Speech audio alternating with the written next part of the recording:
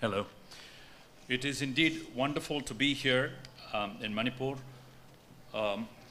Sir, the Honorable Chief Minister, Sri Biren Singh, Dr. Sapam Ranjan Singh, the Honorable Minister, Medical Health and Family Welfare Department and Publicity and Information Department, Sri Lashantam Sushindro Methi, the Honorable Minister of PHED, Consumer Affairs, Food and Public Distribution, Manipur, Sri Haikam Dingo Singh, Honorable Minister, Social Welfare, Skill, Labor, Employment and Entrepreneurship and Fisheries Department, Sri Laurangbam Rameshwar Singh, Honorable MLA from Manipur, Sri Kong Bantambam Ibomcha Singh, Honorable MLA from Manipur. So it's indeed a pleasure to be here, and also to the Additional Chief Secretary, Womlong Mang, and of course the Director, Janeems, the Director of Directorate of Health Services. So wonderful to be here.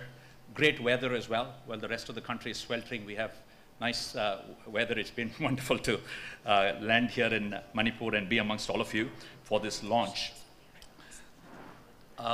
So the second wave of COVID, can we have the slides come up here?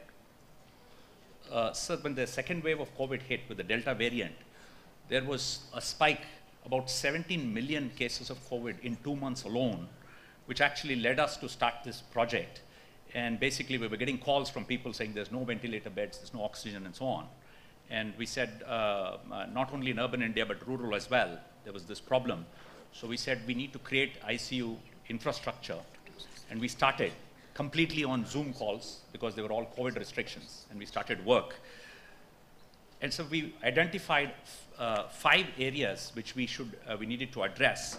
The first one is the absence of ICU beds in most rural areas, taluka hospitals and so on, and sometimes even in district hospitals. Acute shortage of medical specialists. Even if you have ICUs, intensivists, pulmonologists and so on were missing in many government hospitals. And also the healthcare system, there was a manual paper-based system which was slow to respond to a pandemic surge. So we needed solutions for this, and also the existing medical staff needed to be trained because COVID was moving very fast, very dynamic, and the variants were coming very fast. And lastly, sir, there's a weak integration of the healthcare facilities with the local community. So we said we need to address these problems if we are going to make an impact. So sir, we started with these solutions, or we came up with the idea of a 10-bed ICU, a well-defined, clear product which can be deployed in these hospitals. Our goal is, sir, to create a 10-bed ICU in every district of the country. Today we are in 200 hospitals in 8 states. And of course, we're very proud to be here in Manipur, launching it in all the hospitals here, all the 15 district hospitals, as well as in Janeems. So that is the 10-bed ICU itself. The second, sir, like I said, if you have a shortage of specialists in rural areas, the only way we can deal with this is through technology, to get your specialists at a medical center, at a tertiary hospital, at a center like Janeems. The specialists can help those in far-flung areas through the help of technology. So you saw the demonstration today at the TeleICU hub. So we'll take you through how this actually, what is this magic, how does it work? We will take you through that quickly.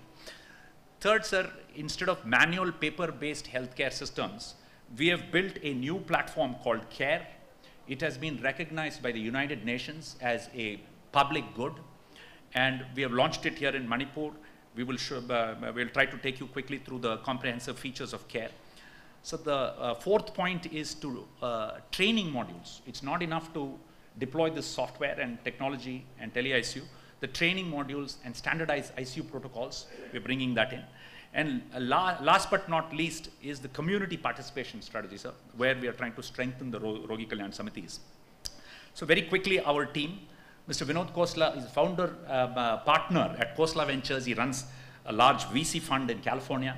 He's been one of our most active supporters.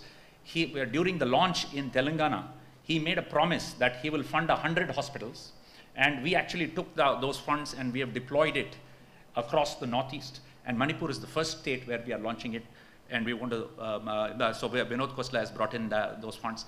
Of course, Dr. Sudarshan heads Karuna Trust, and we have Venkat here as secretary from Karuna Trust participating. Balapat Sathi, who's joined us, one of serial entrepreneur, who's been helping us. He's in fact orchestrating this whole function. MK Perumal, who comes in from Dell.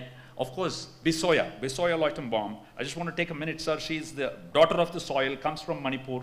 She has worked all the way from hospitals, all the way through all the state departments, right up to your office, sir, the Chief Minister. So she's done a fantastic job in making this whole event happen. Aparna leads our the product as well as the southern deployments. Jijin heads the technology part of the system. Amrita does the donor and partnerships. And Dr. Atul Joseph is our clinician who's doing the training and all the clinical aspect. Sir, a project this large is not possible by one organization, by few individuals. It's a bunch of partners. We have, of course, the eGovernments Foundation, which I founded along with Nandan Nilekani in 2003, which is where this program is housed, and Karuna Trust is our partners. Karuna Trust has a very strong presence in the Northeast. They're working with us. So on the donor front, it's not the Khosla Family Foundation. HDFC Bank Parivartan has come in.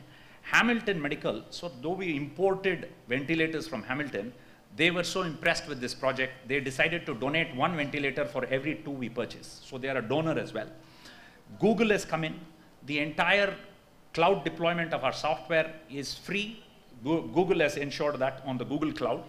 And of course, Crypto Relief has also come in for the TeleICU portion of the project. Sir, we have partners on the Rogi Kalyan Samitis, on community participation. We have the Population Fund of India, PFI. They are also here. The Medilane Foundation, local NGO partner, which is on the field, they've helped us. And sir, on the vendor side, we have BPL Medical, which has supplied all the devices. And of course, Hamilton has supplied the ventilators. So we thank all our partners. So very quickly, if you look at this, our donor map of Manipur, Mr. Vinod Khosla has funded 13 out of the 16 ICU wards across the state. He is single-handedly, his foundation has funded it.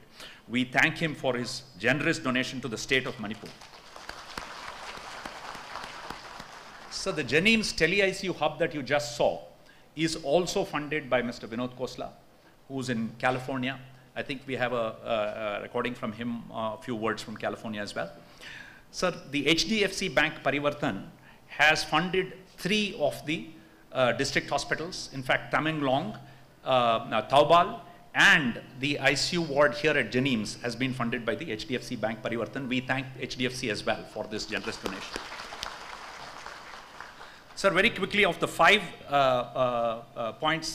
pillars of our project, we donate this entire set to the state of Manipur for every district hospital and Jennings. And this is a comprehensive package for ICUs. You also have a choice within a budget to pick and choose what you want. And so, sir, the choice has been made by the state in conjunction with our biomedical engineers. It is not just equipment that we provide, sir. It is equipment, it is installation, it is training, and we have purchased 3 years warranty for you. It's not 1 year, it is 3 years warranty. So it's a comprehensive package that we have provided.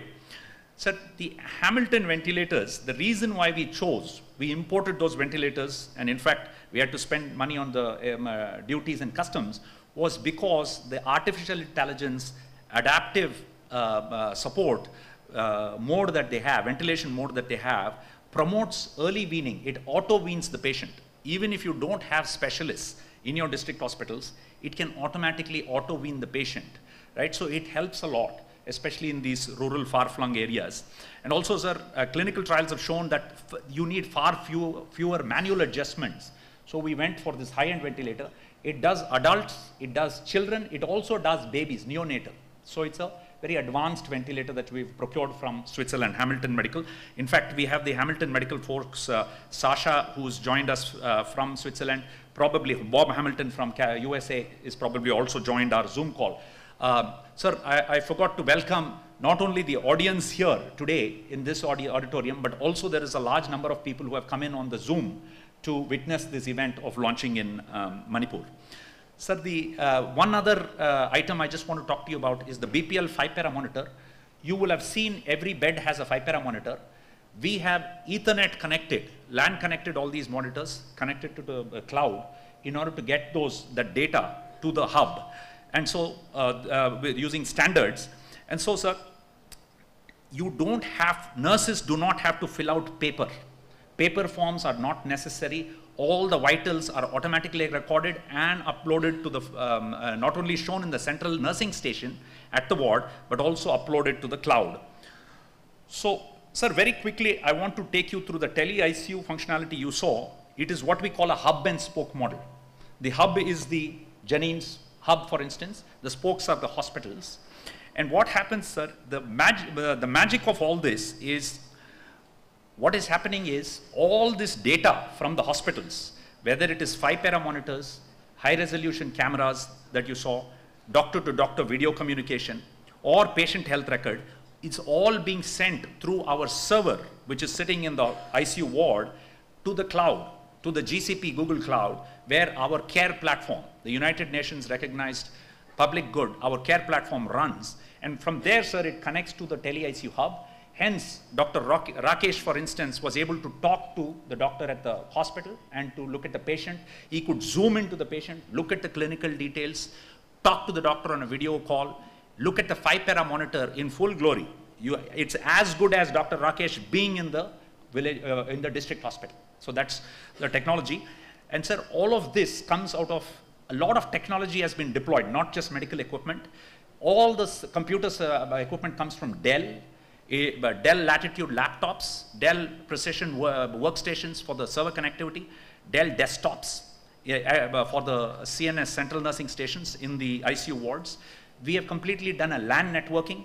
Rajesh Sethi is here, who's done a fantastic job across the state doing LAN networking for all the hospitals, his company. High-res dome ceiling cameras, these large cameras, 5-pound cameras hanging from the ceiling, that is what is giving you this high-resolution 4K imagery at the hub. So these are there in all the ICU wards, and of course the nursing station. Sir, also on the TeleICU hub, there's a lot of technology. We have deployed large 55-inch 4K TV monitors, commercial grade. This comes from Philips. So every one of the equipment has been hand-selected, top-notch, high quality. These are not L1 equipment. We have chosen the best equipment for the project. And everything from printers, USB backup, phones, and the headphones and mics, all of this is included in our package. So this is the magic that makes this thing work. So sir, on the training and capacity building, we have gotten, of course, Dr. Atul has been already starting the training. First, we do a comprehensive medical training that comes from our vendors, BPL, Hamilton, Siemens, and others. We do the care software training.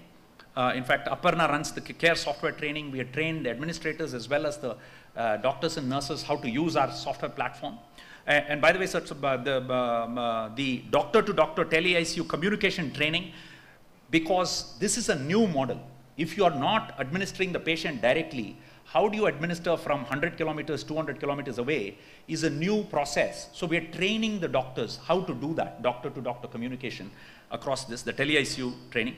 So we are also working with the University of Hong Kong on ICU training course, as well as advanced life support training from the American Heart Association. So we're bringing all these packages to build training and capacity here in Manipur. So fourth, the software components itself, I've already spoken to you. Sir, if you would like it in your secretariat, you can have a dashboard. If the pandemic surges, you can deploy such a dashboard, which will give you exact information of how many COVID patients, how many people are needing ventilators, oxygen, and so on. So there is a comprehensive package for real-time analytics, for oxygen monitoring, of course, the TeleICU module, and dashboards. And sir, like I said, this is completely free and open source, so you're not locked into any vendor, you're not locked into us. You can use this software absolutely free, and like I said, the United Nations has actually recognized this as a digital public good. Lastly, the community participation, last but not least, the community participation. Strengthening of the RKS, the Rogi Kalyan Samitis, is super important. We need health facility level committees for equitable access. We need to ensure that the local community takes control of these hospitals, the equipment, ensures that they're all working and in order and everybody has access to these facilities. The RKS exists already, sir. I was told by our partner in all your district hospitals already have the RKS under the National Health Mission.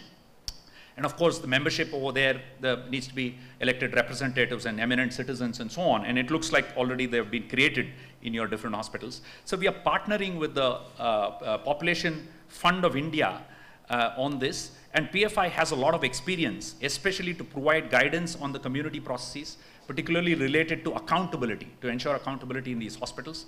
And they have the expertise in strengthening these Rogi Kalyan Samitis. In fact, they have worked in many, many places. You have UP, Jharkhand, Orissa, Bihar, Sikkim, and other places. So we are very glad to have them as our partners. And sir, but I have a request of you. Firstly, sir, to make this successful, we need the active support of the Chief Minister of Manipur. Right from the top, we need you to support this project because it has a lot of technology components. We need to make it all work. So second thing, at Janims, at your Jawaharlal Nehru Medical Institute of Medical Sciences, we need to provide enough specialists in order to manage these 15 hospitals. So we request you to ensure the director and the Directorate of Health Services to help us on this. So this is an issue. The third point, we need broadband internet access in all the district hospitals. So today we are having downtimes in many of the hospitals. We are monitoring them. We need your help in ensuring that we have good broadband fiber access, because when you want to see the patient in 4K high definition, look into the pupils, we need high-speed bandwidth internet, and that would be super useful to ensure that the TeleICU works. And of course, sir, for the Rogi Kalyan Samitis, we need your active participation from the government to support this. And sir, in conclusion, I think within 6 months, we have made rapid progress across Manipur. 16 10-bed ICU wards covering the entire state. TeleICU hub set up already that you just inaugurated. With the help of the Chief Minister, the state government, and all the institutional partners we have mentioned, I think we can improve the critical care outcomes in Manipur and save thousands of lives. Thank you, sir.